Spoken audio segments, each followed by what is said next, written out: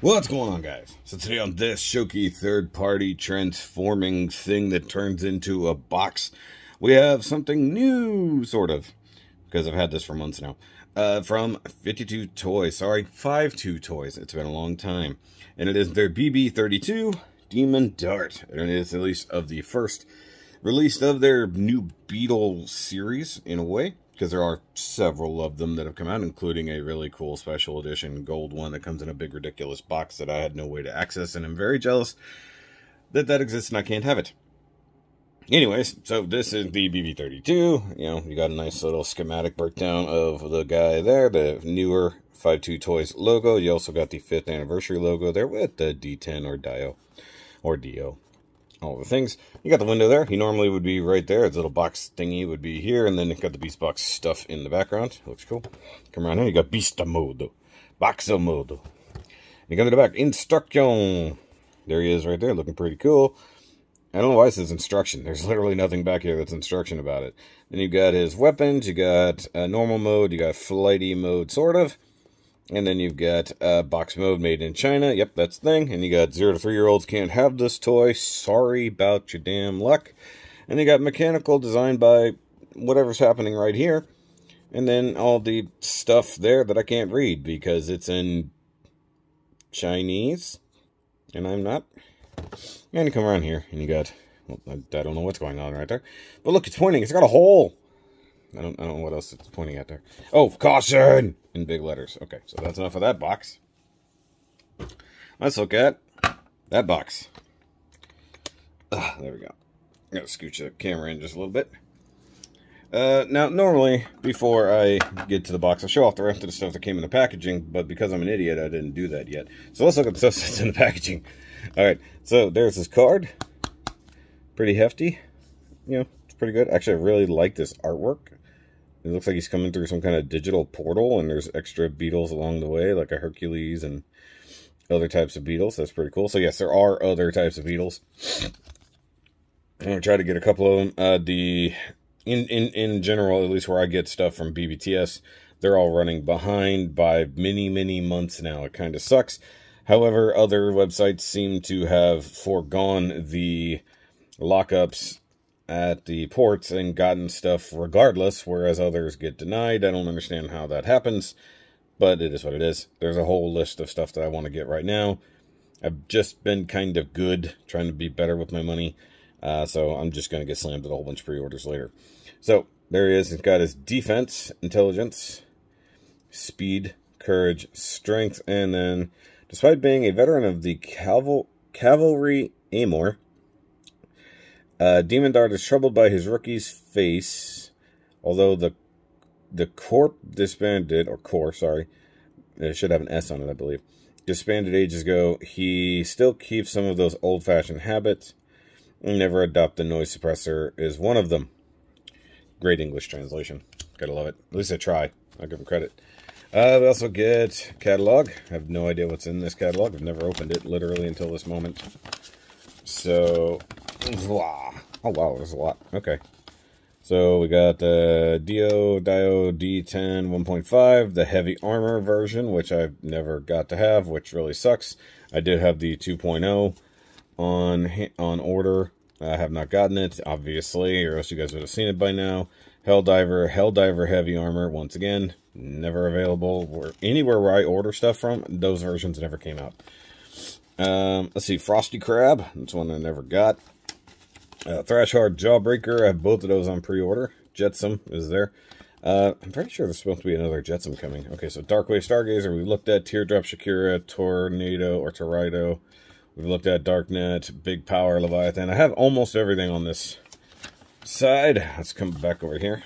The Black and Gold Dragon. I wish I could have gotten. Normal Dragon I do have. Deep One, I have that version. I don't have that Landbreaker. I've got that one, though. We got whatever this series is from, the Getter Robo series. Don't care that much. Penguins, have the regular one. Didn't bother with the Glacier. Banger, which is the Tiger. Did not get Rhinoceros. I did have one of the tigers on order. I mean, Tornado is basically a tiger anyway, so. Rhino, Hippo, those actually, oh, that's all that one set. Never mind. This all comes together as one big set. I forgot. I did want to buy that set. Predator, I don't have. This Alien, I do have. This Power Loader and Xenomorph Queen, I do have. So I have many things that are in this catalog, and I have many things that are not in this catalog that I want to have. I'm just going to throw all that stuff down here. There we go. And as usual, you get the instructions, which I had to consult like once because I couldn't figure out how something came out. I did do an out the box on this particular thing, and you know, it was a lot of fun. I really enjoyed this particular thing. I did have one small issue, and I'll talk about it as we go. I fixed it, but there was an issue. So open up the box charger, and by the way, of course, look at this. I like how they're slightly frosted on the sides, but then really clear through the front and side back. I like that. Now I gotta wonder if this is gonna just yellow over time or become less clear. It's entirely possible. But here he is in his cube mode, box mode. And for size comparison, here he is next to a D10 or a DO or a Dio. Either way, I don't know. This is the regular one because there's no hole. So that's good to know. And I don't have Wally available, but I do have a Grimlock from DX9. You know how big that is. That's how big that is.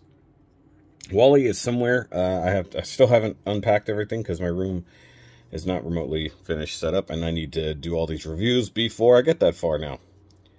That's what happened. So let's go ahead and transform him up. I forget where to start, but I think we should start with the wings here. So they unplug from right here. Come on, there we go. All right, so there's a weird like L-shaped slot there, that tab there, so we just pull the wings out, like so. I guess you can't pull the head out yet. Which way do we go with this? It's been a couple months since I'm after them. Okay. Oh, we got to unplug the legs. There we go. So the legs are attached here on these little tabs, like that. And then that allows us to unfold him in a way. So just unfold your beetle friend. So you can come up here to these front legs. They are tabbed in right here. Go ahead and extend it, and then just rotate down. Pull that out, extend, rotate down. Grab the horn, go ahead and unfold that. Just leave it be. And then for the legs, they kind of fold. They're going to fold up and under. But we also need to flip these guys forward. So the wings do some craziness here. So we need to rotate these back.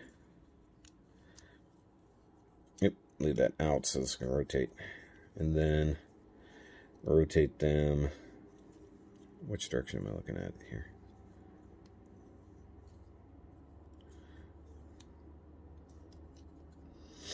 I feel like a dome. Am I doing a dome? Did I rotate them the wrong way? No, that's right. Oh, okay, that's what I was forgetting. Okay, so this part has to flip up. I knew something was up. So these flip up on a double hinge like that. I knew I was missing something. Sorry, once again, it's been a couple months and I didn't refresh myself. I'm just doing this at literally 6 a.m. You get tabs, holes, tabs, slots. And you can close these up like so. And then the body claps into there. And then the legs will come under. So you got a couple tabs here that'll go into those slots right there. Unfold, unfold, kind of finagle your ball joints however you need to. And just get him good enough that he will stand on his own. I think we're good. Yep, we are good. And there he is. There's our demon dirt boy. All nice and transformed up. Looks good. It's a very cool looking beetle. I forget if this is a staghorn? It might be. I can't remember. I don't remember all the different types of things. I know a Hercules beetle has like the thing, and then or maybe this is the Hercules. All I know is it looks a lot like a particular Pokemon. White paint here. You got orange translucent here around the eyes, which does look cool. And yes, will glow under blacklight. I don't have my blacklight in here at the moment, but it would definitely do that. You got his faction logo there, which I think is the insect faction. Gold paint, blue paint.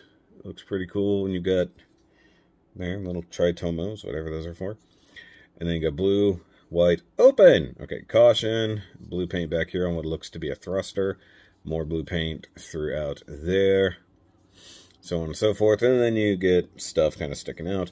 As for articulation, you got ball joint here, hinge there. So you can kind of get the legs to do a few things. The front legs are a bit more limited, so, you know, they're also up high compared to the rear legs. So it is what it is.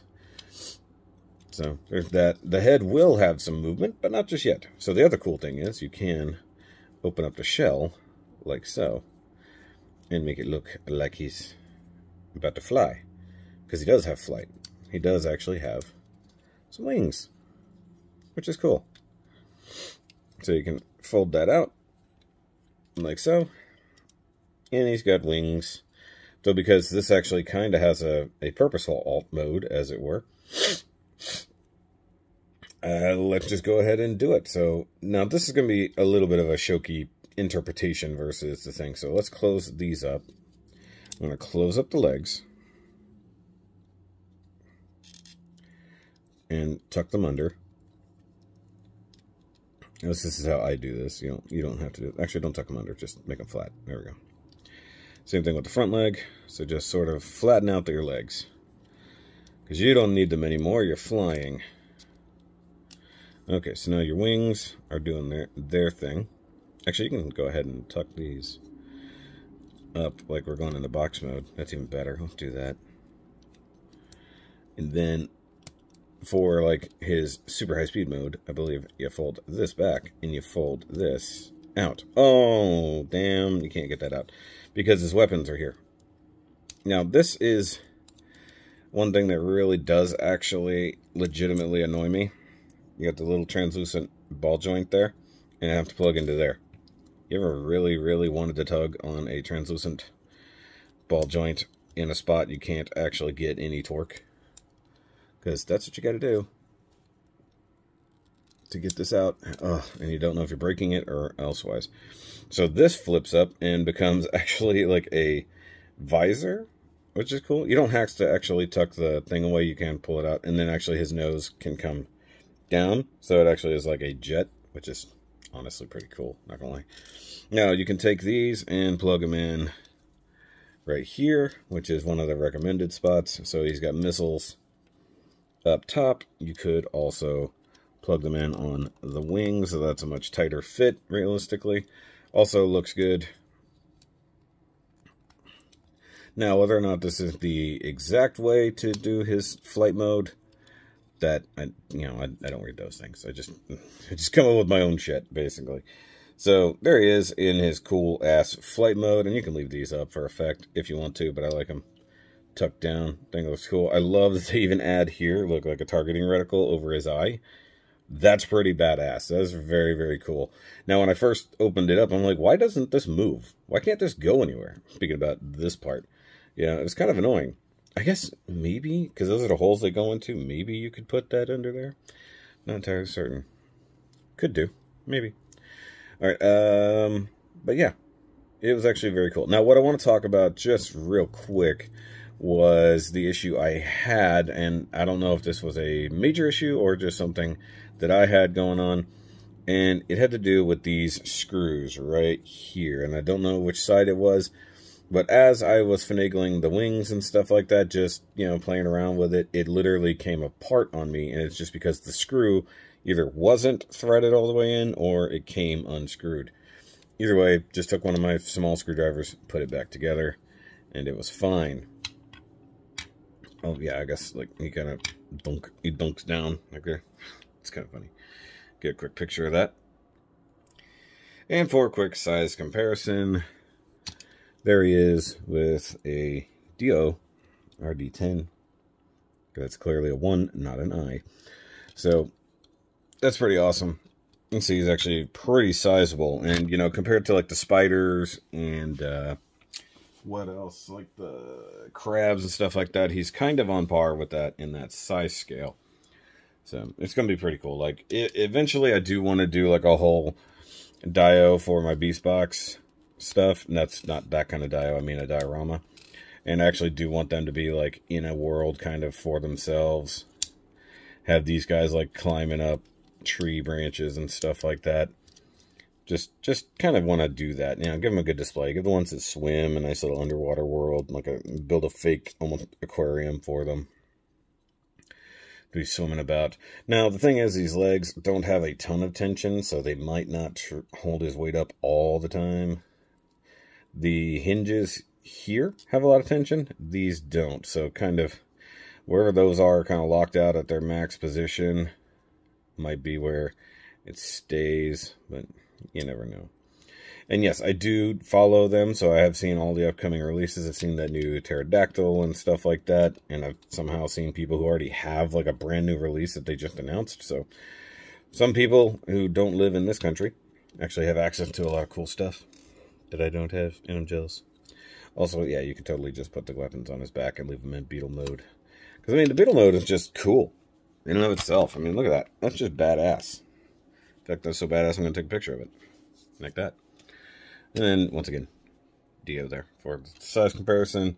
Or, if you're remotely interested, there is next to, a Legend Scale Transformer. You know, he could literally, like, be chasing it. A giant beetle chasing after a car. No! Kind of thing. But I digs it. I digs it a lot. It's a cool one. I can't wait to get my hold of other ones like the blue guy that I think is the Hercules or Staghorn. Which one? I don't know. I don't care. This could be the Hercules, and the Staghorn is the one that has like the prongs like that. Either way, that's the blue one that's coming up. They should have more coming, as far as I know. The gold one would be badass, but there's no way for me to get that. Is it a Kuwagara? I don't remember. Either way. But guys, that's going to be it for this review. Make sure you check out the rest of the 5.2 Toys playlist. There's quite a lot of them. And yeah, hopefully I will be getting more of the ones like the different recolors and stuff like that have come out of the different dinosaurs that have been released. I have none of the like Stegosaurus version. There's 3 of them out, and I don't have a single one yet. So I need to get all of those down the line. But once again, you know, my money gets spread pretty thin nowadays with the very large other robots that I got to buy, on top of all the other really cool stuff that's coming out that's all been stuck. And I should have by now, but I don't. And it sucks. So hopefully down the line I'll be able to catch up and get more of these figures. But until then, I'll see you next time. Oh, and make sure you go check out the Taro video where we get him to fit back in this box. So see you guys then.